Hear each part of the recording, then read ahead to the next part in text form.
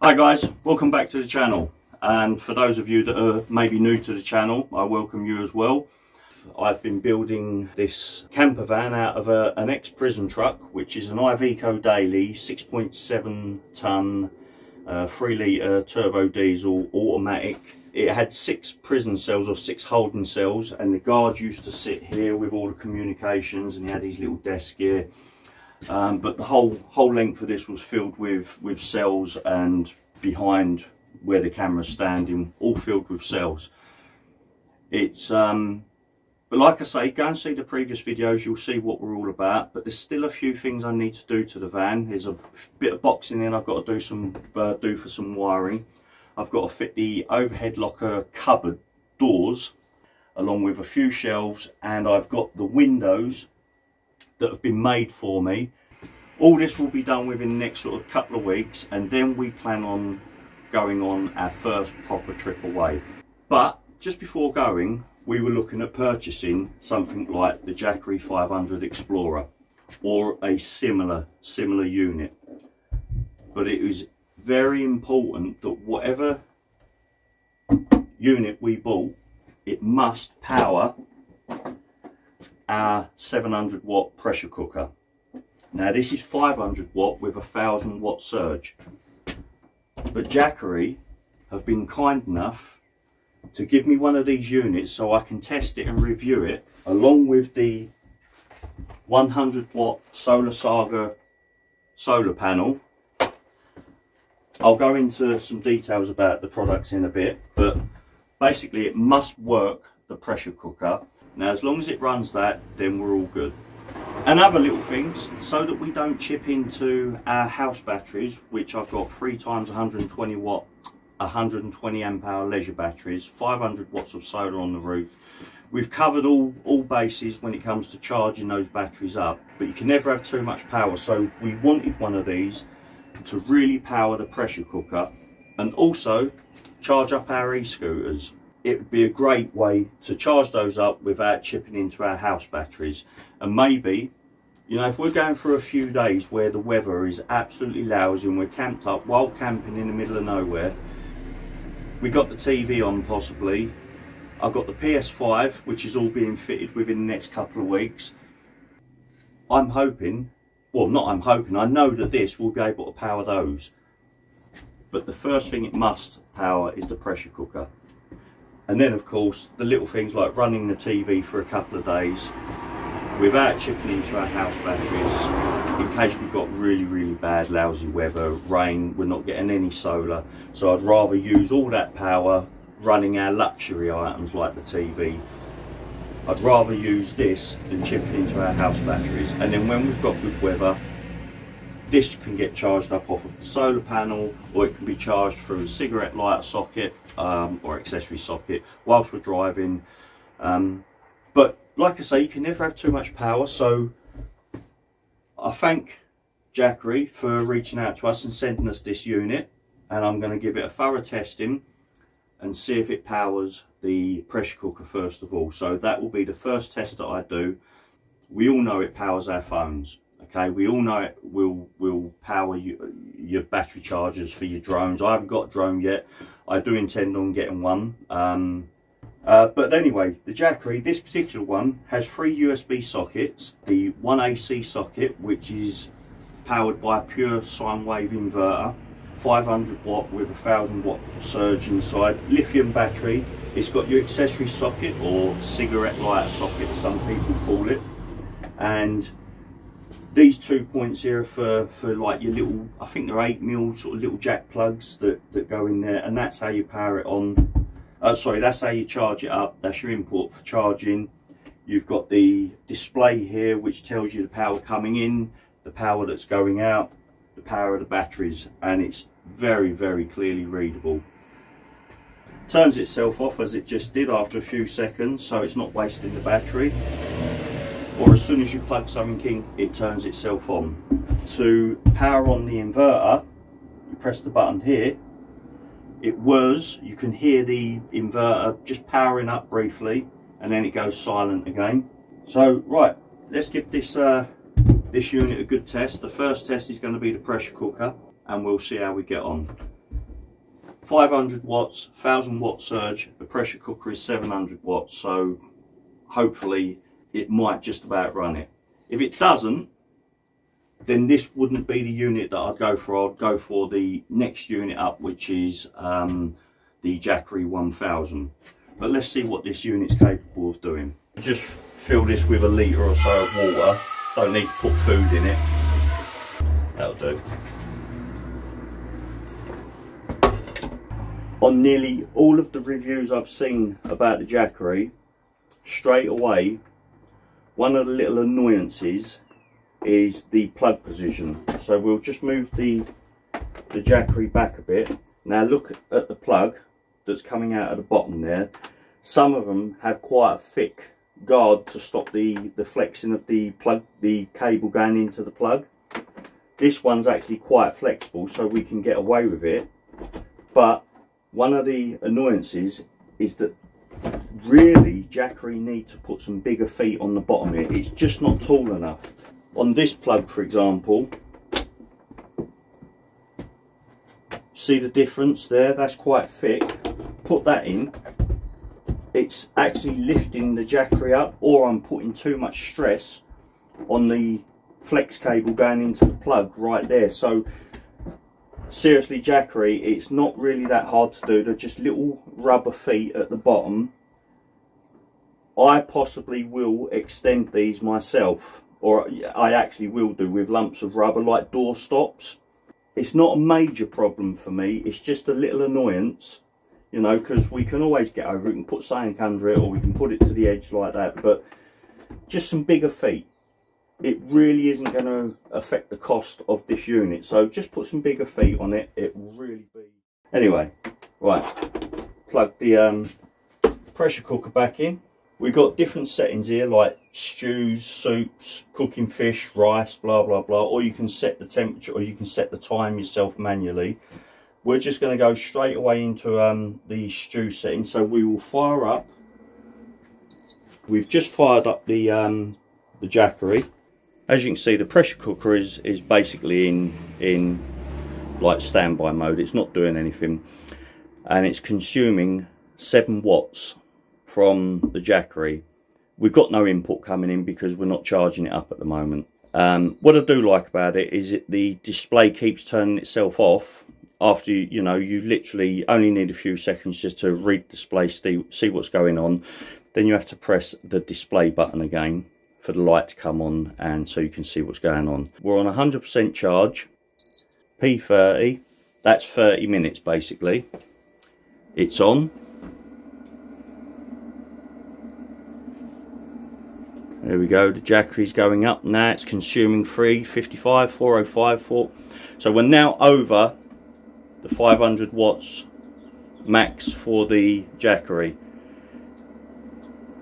It's topped out at 68569. Well, it's okay, it's running. Those circles going around are just indicating that it's warming up. It seems to be running it at the moment.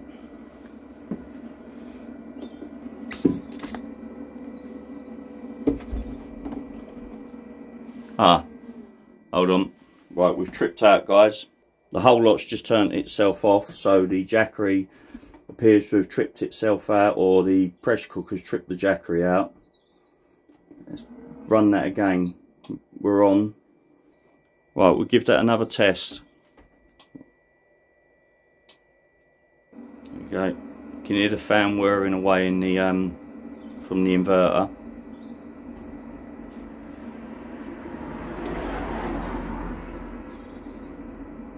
It's tripped the Jackery out again, so it lasts for about 1.5 minutes, 2 minutes. A little warning triangle popped up there. Right, so that's a shame. That's twice. Like I say, don't shoot me down in the comments, because I do know this is a 500 watt unit with a 1000 watt surge. The pressure cooker is taking itself up to, going by the Jackery display, it's taking itself up to roughly 690, 695 watts. So 700 watts, which this is rated at. We've got roughly a litre. I can feel the bottom of that's warm. so it was doing its job, but after about 1.5 minutes, 2 minutes on both tests, it tripped out. It was just running at that wattage a little bit too much. I understand if it's 500 watts and then it quickly peaks to 600, 700, 800 watts for a second or two and then back down, then the Jackery would handle it. But this obviously requires a little bit too much power, sustained power, over 500 watts. Happens to be 700 watts, so the Jackery couldn't quite handle that. So as great as this is, for me, I would have to have purchased the 1000 watt unit, and I still would be looking at doing that. Well, of course, Jackery, if you want to send me a 1000 watt unit, I'll happily test and review that. But this wouldn't be the product that I would have bought, but it's more than capable of running the TV. It's more than capable of charging up my e-scooters and all the other stuff, your phones, your drone batteries and whatnot. So, right, that's a shame. I'll just put this to the side. Right, I'm a little bit gutted that the Jackery 500 couldn't quite power the pressure cooker. Now, again, like I said, don't shoot me down in the comments. I know that's 700 watts, this is 500 watts. But I really needed to run that test because that would have been one of the deciding factors on what one of these we would have purchased. I'm very fortunate that Jackery have sent us this to test and review along with a solar panel. So I know that my pressure cooker, I would have wasted my money buying this. So I need to get myself the 1000 watt version. So, but in the meantime, I've got my scooter, my e-scooter, was on 90% charge. The Jackery was on 94% charge. It's drawing 82 watts from the Jackery to charge this up. I want to see, when this gets to 100%, I want to see what charge is left in the Jackery. So I know that I'm pretty much more than confident that that will be able to charge up the e-scooters a couple of times. Yes, I could do my maths, but I prefer real-time testing. I know that this, the Jackery 500, will be able to charge up both our e-scooters together at the same time. So this Jackery 500 is absolutely ideal. Sling under the bed, charge these up, won't affect our house batteries at all. Could run the TV as well at the same time. I could plug in my phone. Don't forget this, the scooter is using the onboard 500 watt pure sine wave inverter. I could plug in a USB lead, turn that on at the same time and plug in my phone, charge up my phone. Don't want to do that at the moment because I want to run the test on the scooter. We could, at the same time, whilst charging up the scooters, we could run maybe a tyre pump or whatever in the accessory socket. 89% charge, drawing 81, 82 watts. So it's just gone up to 83. The scooter is now on 97% charge. Right, guys, the scooter got to 100% and the Jackery remained on 87%, drawing 82 watts. Today is a very, very grey, very cold day, and I've literally jumped out the van, set this up outside because I tried earlier on just so I can show the solar panel charging up the Jackery, and it was fluctuating between 0 and 1 watt.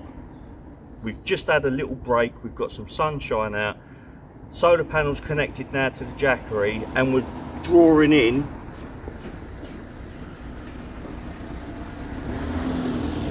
52 watts. So in this zipped pocket where the charging lead stores, attached to it inside, you can actually charge up your tech. You have a USB socket here, or a USB point, and a USB-C point.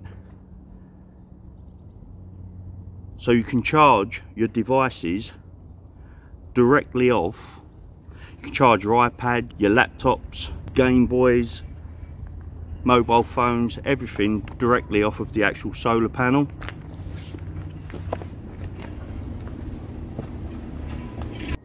Just just gonna do a little bit of a test here. So it does fluctuate. It's gone down to 51 watts now, 51 watts. Hey Jeff, you alright mate? But if I stand in front of the panel, I've blocked off one of the panels, that's just shot down to 4 watts.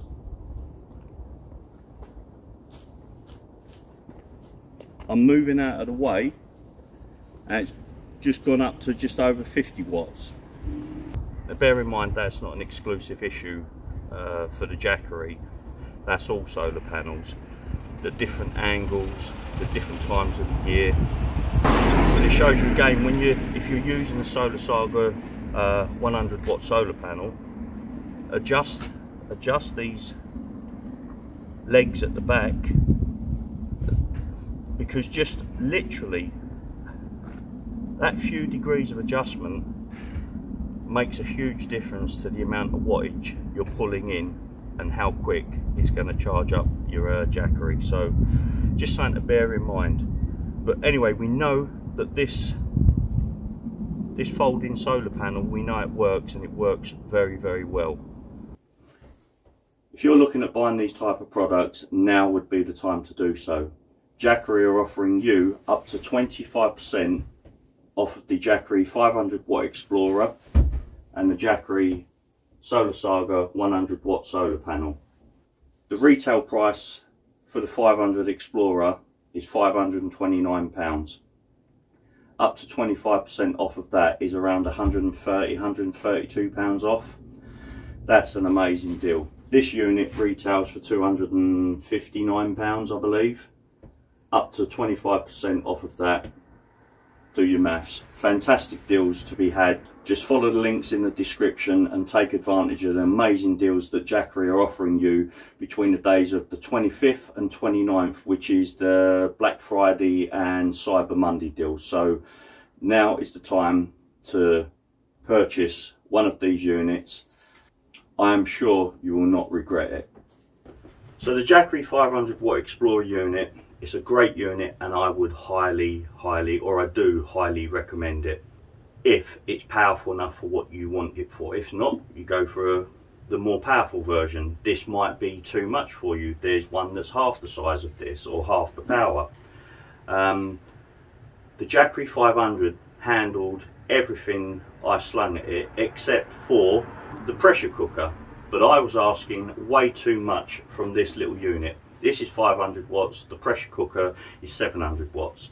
It actually did reach 730 odd watts at one point, but other than that, I would buy this unit in a heartbeat without a shadow of a doubt. And I am going to get my hands on the 1000 watt version or a similar product, as long as it runs my pressure cooker. The gripes, as I've already mentioned in the video, is the USB ports. I would absolutely add a quick charge port. Today's tech does need quick charge USB points. My phone, it's only the Galaxy S20. I'm filming this off of the Galaxy S20. I also use my wife's phone, which is the Galaxy S20 or S21. If I use the standard USB ports to charge my phone, certainly if it's dead or close to dead, it takes ages. It needs a quick charge point. The USB-C isn't a drama because there's adapters that can deal with that issue, so that's not a problem. But it definitely needs a USB quick charge port, so take that on board, Jackery. That's what we're doing these reviews for. Also, the feet need to be longer, have to be. We're putting the plugs under too much stress, and that could be a danger if we start weakening the plug points. But one addition I would really love to see in this and the version above would be the ability to jump start your vehicle. That would be an amazing addition. If that can be done, Jackery, that would be something to consider, without a shadow of a doubt, the ability to jump start your vehicle. Other than that, I can't fault this product. I mean, I just can't fault it. It really is a great little product. That's it. With that, I hope you tune into the next video, which will be coming out very soon, and if I get enough questions in the comments, I'll look at some of the previous questions I've been getting asked that I haven't answered yet. I will. How we doing, mate? Just jumped out to speak to the bus driver. Some of the bus drivers on this route are they're amazing. They are annoying though. Every time they go by, the viewers have said that they can hear me perfectly fine, but I'm having to shout over the buses, or I just stopped filming. But anyway, where was I? Yep. If I get enough questions in the comments, and I will be looking over previous comments on other videos to questions I've been asked and I may not have answered, I'm going to start doing a midweek, I don't know what day, a midweek sort of Q&A session, minimal editing, so I can just put it up each week. And of course at the end of the week I want to do my normal videos, travel vlogs, build vlogs, maintenance vlogs on the van, and that's it. So with that, guys, I hope you'll stay safe, and we'll catch you in the next video. Thank you very much.